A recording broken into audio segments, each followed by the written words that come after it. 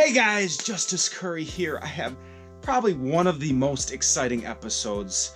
I brought in a resident expert, Jason Boonstra. How you doing? Thanks for coming. Nice to see you again. The last time we did a video, it was for the Star Wars one where we had Kyle. Oh yeah. And we had some amazing times. I'll put a link right here if you want to watch some fun times regarding vintage Star Wars toys.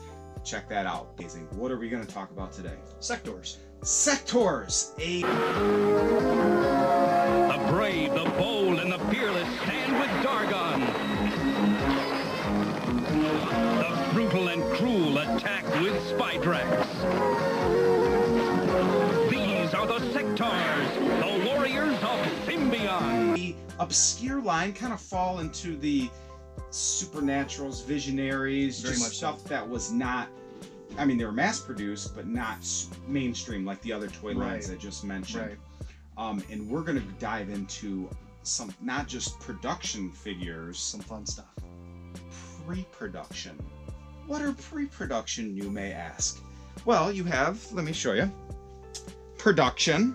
So this is Sectaurs, and this is the packaging. You may remember seeing it in the stores when you were a kid, and you had basically what, a bug creature? What would you call him? You have your riding bugs, which a few of them had to ride on, the puppets, and then you had companion bugs, which were like little sidekicks, and then you had your main characters. Gotcha. And I plan on, Jason's got the full line of production figures, and I plan on doing a video in the near future. But when I had him here, he is like the resident expert and high-end collector of pre-production, one-of-a-kind amazingness, like stuff that belongs in a museum. And I've talked about pre-production stuff in past videos of some He-Man and G.I. Joe stuff I have. And I just love, just like you, because otherwise you wouldn't have it, Oh, the definitely. connection. Like, what drives you to having pre-production? There was no other place to go with it. Yeah. The Sectaurs was a very short-lived, very short cartoon, small comic book run toy that just died off. Yeah. We didn't know much more about it. Had 5 episodes and a cartoon. And yeah, that's it. And then a short run, maybe 1-2 years of action figures, and it was gone. Yep. And collectors still love them. I mean, there's some hand puppets. Can you grab that one right there? You may remember some of the riders, like you had a puppet hand. Like here's, we don't have one right here. Inside, you'd put your hand, and your hand would fit in there, and then you could control this tarantula with your hand, and then the actual rider would sit on top there. And this one here has wings that go on it, and is battery operated, so the wings would flap. Oh, as you're really? holding it. Oh my gosh. And something's a little special you showed me earlier, because you pulled mine off the back of my couch, and you're like, oh, look at it, I like this. And you showed me something kind of unique On the on it. back, just to show, as we're talking about production pieces, even though this is a first series. It's going to be very difficult to see this, but take our word for it. The series. What does it say? This is 7 Towns, Coleco, patent pending, 1984. Yep. And then this piece here that I brought to you is... Sleek. No maker's marks on there. It's a prototype. It's a prototype. And I keep talking about prototype pre-production. These are things that are made that might not make the mainstream. We're going to be showing you some one-of-a-kind things that never were produced, mass-produced, and then we're going to show you some of the processes like sculpting of it, the wax sculpts or test shots, what they call. So they have to test the molds. They're not going to just go, all right, we got it, it's perfect, and then start mass-producing millions of these. They want to make sure it's right. They want to see if there's going to be any errors in the mold or any, oh, this doesn't look right. We need to send it back before we dump some super big money into it, because they're not in the business of losing money. No. They want it to look nice. But this was just one of the examples of pre-production. Let's just start showing different pieces. Okay. Here's one that caught my eye immediately. What can you tell me about this? That is Spider Flyer. That is And that's all right. cast mold or a resin mold. It's hollow. So what did this go for? Or was it on one of these? That's these guys? Originally, what it was intended for. It's just a copy of what it would look like as production went forward. Yep. Obviously the eye's too big. There are teeth on it now that are no longer on the figure or on it. Oh. So did this make production? Did this That piece made production. It's just different than what we see it. And his name was Spider Flyer? That's We'll edit this piece out later. Remember. And this happens to me all the time. Like when Jason and I did one of our videos, I was like, this is a Yugoslavian bootleg Star Wars figure. And then people are like, that's Polish bootleg. And I'm like, when you're on the spot and you're talking... That'll come to me. Yeah, it'll come to me. He's going to be laying in bed tonight and go, God, it was Mosh Pit Man or something like that. And it's hard. Like, I'll see relatives that I've known my whole life and be like, hey, and you forget their name. With friends. I do that with friends. You did that with me earlier. You went, hey, Jason, I mean Justice. What's your name again?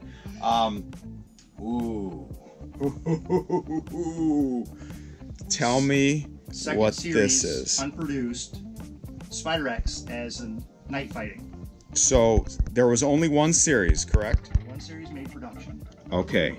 So the second series, they planned on pumping these suckers out. And then Coleco gave them a hold, and then they went to the wayside. And you're saying Coleco. I know what it means, but people might go, well, ColecoVision, Coleco Video Games. Why are you mentioning Coleco? That's not Mattel. That's not Coleco Kenner. Company. The Coleco Company made Cabbage Patch Kids back in the day. They made a bunch of different things. Besides the handheld games, they also made Sectaurs. Wow. So they had the rights to these. So this was a Series 2. And it's hard to tell how many of these actually exist. Yes, I really don't know how many in existence there are on, not the like test pieces, but the original runs before they make production. Right. Toys are made, how they played with, how do they look, they take pictures of them. Yep. And there's, they got from wax or something so they could have been standing up. Standing up. They glued it or something. Could have been hot glue or something on the bottom. The figures that they took pictures of. I don't know. Absolutely. Because the chain of command and how I came across these gets lost. Yes. Yeah. The story kind of does get Yes. lost. And that's why we want to show you guys. Because, I mean, most of this stuff is not shared on Facebook, is not shared on different forums. I mean, there may be a few things here and there, but it's difficult to find, and that's why I wanted to document this and get it in front of you and go, look it, this is awesome. This is like taking a tour through the Smithsonian, of Sectaurs. Now that I have one of the bugs. Yep. Oh my gosh. So the flyers, the hand puppets, the wings would go on there, and with the automated batteries in the back, and the wings would flap. Yep, there was 2 that had wings that flew, and there was 2 that was battery operated, and there's 2 that was not. And so you got some uncut, and they're translucent, obviously. I mean, you can see through them, but they also have that shimmer, like a real butterfly. Like a beetle wing. Yes, with when it bounces off the light. So you're seeing greens and purples and yellows and some orange.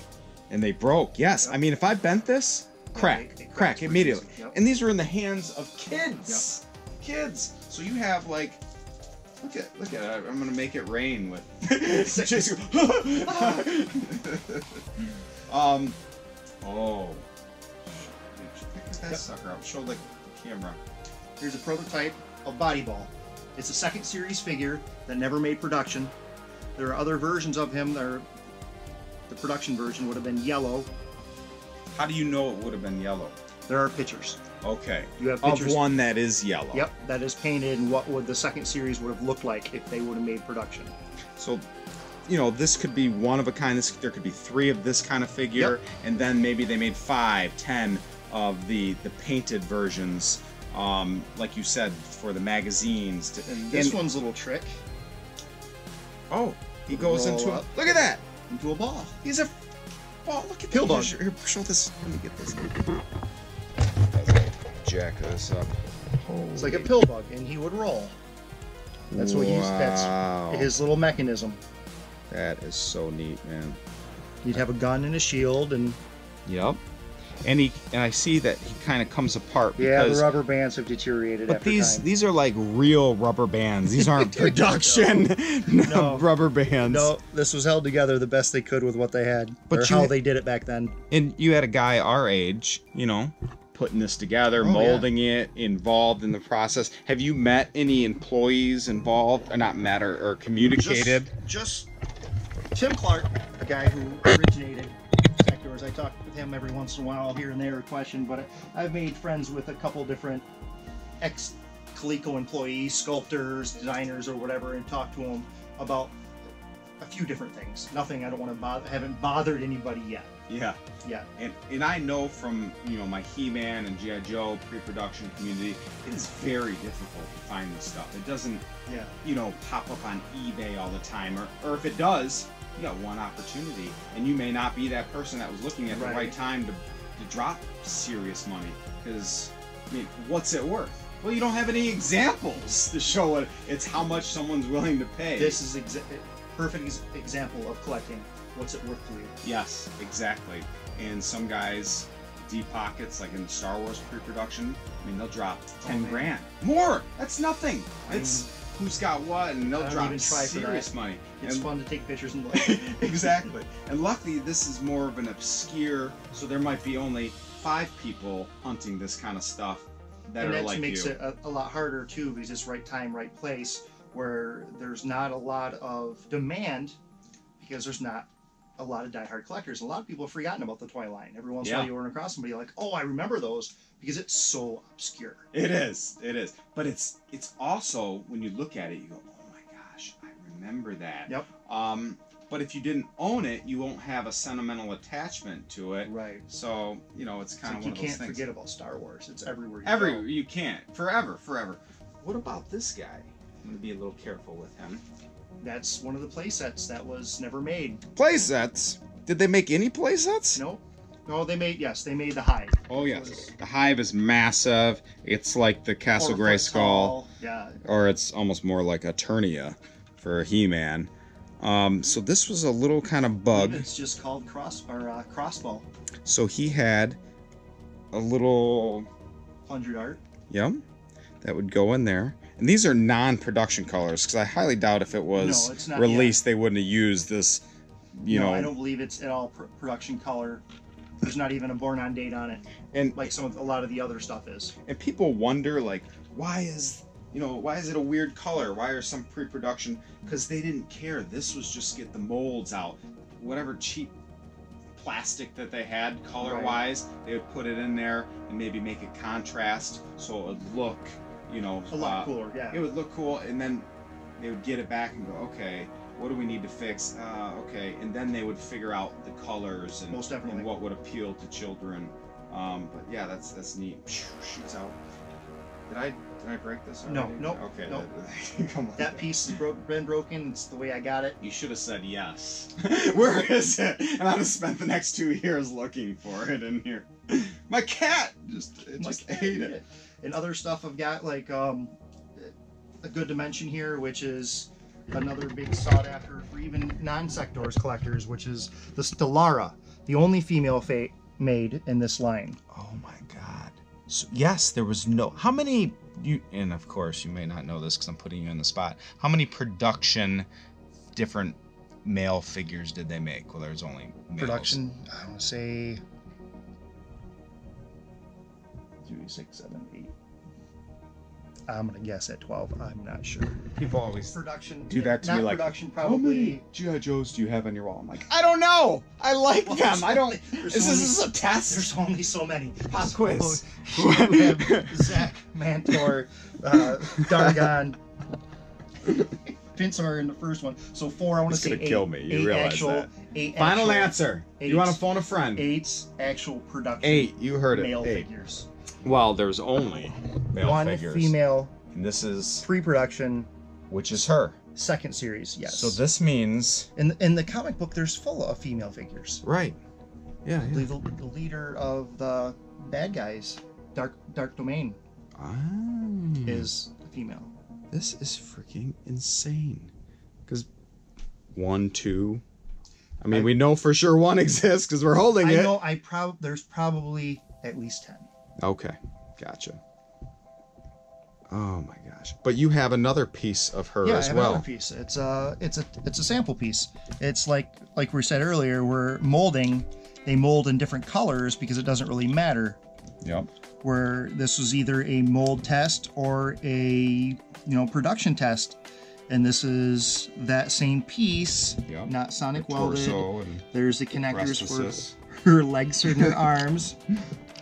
And that's the piece. Those abs. How do you get abs like this? It's a shell. Oh, It's armor. It's armor. And then this is also a stop asking sample me piece. stupid questions, Justice. Oh, it's a sample piece? Because this was non-produced. Yep. It didn't go for any of the male counterparts. And it was in multiple colors, so it's got to be just a sample of the mold to see how it looked, bent on the figure, if the rubber was right. It could be all kinds of different things. Have you chewed on it before? No, taste original though. Taste original. And you have some of the test shots for the head, right? Yep. These are both of her. Still are, correct. And again, they mold it in some different colors, maybe to get the detail to shine out and go, oh, there's a hollow spot there, or the hair looks swampus there. Let's fix that. But that's so neat. So these are hollow molds for shots or however they want to say it. And here's two, again, maybe third series figures that were never produced. Not a lot of pictures of them, but this is Nat's Eye, and I'm not sure who this is. Well, let's name them right now. What do you want to name them? Google face. Goo face. Google face. This is googly eyes. This is googly eye face. He's been squeezed too hard. Oh my gosh, that is so cool. Yeah, these could have been third or fourth series figures. Look at, they put his little diamond thing in the back, because they all have what do they call it? Their antennas. Oh, that's right, not diamond, but their antenna would click onto right there. Doot, doot. So his antenna was meant to be in the back, changing it up. Ooh, so you have multiple. That's skull. That's from the first series. But yeah, I have multiple from different. This is also from the first. Zach. Because obviously, if you were to take a regular figure apart, like you took this figure, production figure apart, it wouldn't have this giant piece. It would have this nipple kind of thing. A plunger piece on the bottom, and then there's a little hard plug that goes in there to keep it from pulling out of the shoulders. Right. And then, see, there's two right there, 350s, 390s. And they all mean something to this one. If you know what they mean, write to me at P.O. Box 973-252. Oh, gosh, look at this. Look at 850402. It's the Enigma. Mold numbers. Right. Could be anything. Could be color. Color numbers. You know we're gonna get some hate. Someone's gonna go, that is blah blah blah blah blah. I hope you guys aren't experts. You don't know. So. Hey, you know what? If we might trip over a name or stumble over this, it don't matter. We're here to have fun. We're to share something that most people don't have, and it's awesome. And we bonded. I wouldn't hang out with Jason because I wouldn't. If it wasn't for my toys. If it wasn't for his toys, I use him for his toys. Actually, that's not true. I wouldn't know Jason if it wasn't for the toys. It's these, I met him through one of my buddies, Travis, and they're, in the same side of Michigan. I shouldn't tell people where we live now. They're going to go hunt us down. What part of Michigan? We live in Detroit. We do live in Detroit. No one's going to come to Detroit to come find us. That's right. We live in Detroit. P.O. Box. Anyway. All right, let's go. The toys. The next one. Yes. He's like, shut up, stop talking. This is, we'll jump right on to this guy right here. Oh. This is Bandor. This is hard copy. So nothing connects together. Again, for the folks at home, this was non-produced second series figure, correct? Correct. It's pretty much everything I'm showing you, or we're showing, was not produced. No one would have seen this. Like, chances are people watching this would go, most antique I've never seen toy this. shows or Comic Cons, you're not going to find things like this. No. This right now, if you're still watching, is for the diehards, the people that want to soak this information, to feel connected, to go, Justice Curry, I want to shake your hand someday because you touched a pre-production Sectaurs. And this here, what you're touching now, is what the produced pieces that they made. This is a produced, non-sonic welded band door. Oh, so this guy was produced? Nope. He was never manufactured to sell. Oh, okay, I gotcha. So this was sonic welded. This is together. This is cast. This is what the sculptors made before it went there. Oh, I stand corrected. I had no clue what I was holding. Wow. So that's the sculpted piece that they freaking hand painted because that would have been all white. So they painted that, and then they had an understanding into the mold. So then that's turned. They made a mold of this to turn into this. Then had the green from the paint, and probably would have gave it a secondary paint possibly to give it that brown hue. Wow. This is why you get the different colors in the arms. You get to see which color would have looked better. They wanted to go with the green, the dark green, the light green, the dark green foot, the light green foot. And these weapons would have been for him too? Yep. And they're not reusing Series 1 weapons, are they? That would be his whip and his shield. And by the way, there is his bandolier. If you people at home are going, what is this amazing table? This was handcrafted by my father. He made this in the 70s. Literally put seeds and stuff in there and then put some kind of seeds are those? Epoxy. Yeah, I have no idea. My dad was a hippie. And then we got the bandolier, and we got... Ooh. Color swatch, or however they... So, yeah, this would be the... Oh, okay. Whoa. So this... Would have been... is that. Turns to that, yep. So again, this was like, hey, let's see if there's any errors in it. Let's see what it looks like. All right, let's mold it in black, because that's probably the color we'll go with. Because most of the weapons were that blackish color. Gold. Oh, they were gold. Gold, gray, silver. It changed up depending on all the different things, I guess. Gotcha. All right, we still have... Oh, what's over here? Oh, some of the wax pieces I have. Here's a wax sculpt. Back up. You're using the word wax. Now, for the viewers at home that are like, what the frick are you talking about? Not wax like wax candles, not wax like paraffin wax or surfboard wax. This is a wax substance that they use to sculpt and make stuff. I mean, they still, I believe, do they still make sculpts of cars when they go to make a car? So what he's talking about, they have a chunk of wax, and then as he tenses up as I bring a knife over here, but they didn't have those 3D printers or whatnot. They had to literally take that chunk of wax, take a sharp instrument, and scrape away every groove into this gun that you have right here, because I'm sure if you just applied pressure, it would snap, because it's freaking special wax. I'm kind of shaking right now holding it. Yeah, here would be a stick or something where it snapped off from being molded. Yeah. Or cut, however you want to do it.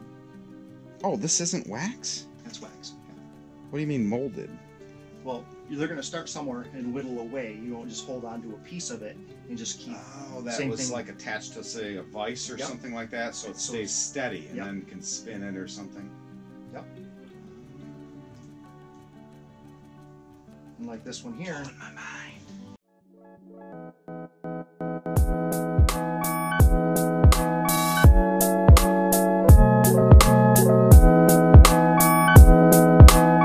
I run it like a point guard, Justice Curry, the trading toy god. A Skeletor, your bones apart, and Rio blast you from the jump start.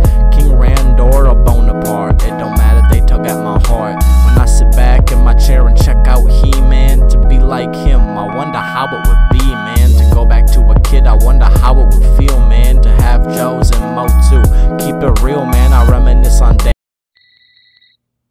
This is Carl. Leave a message or leave mom, in which case, Happy Mother's Day. Hello, Justice Curry here. Well, I've exhausted all of my spamming on Facebook with my YouTube links. So, for this is an actual phone message that's going out to all my contacts. I want you to type in Justice Curry on YouTube. That's Justice, and Curry is only one R. Go on there quickly and find one of Justice Curry's videos. Become a subscriber, and you'll have chances to win cash and prizes. I just wanted to introduce myself. Okay, then what?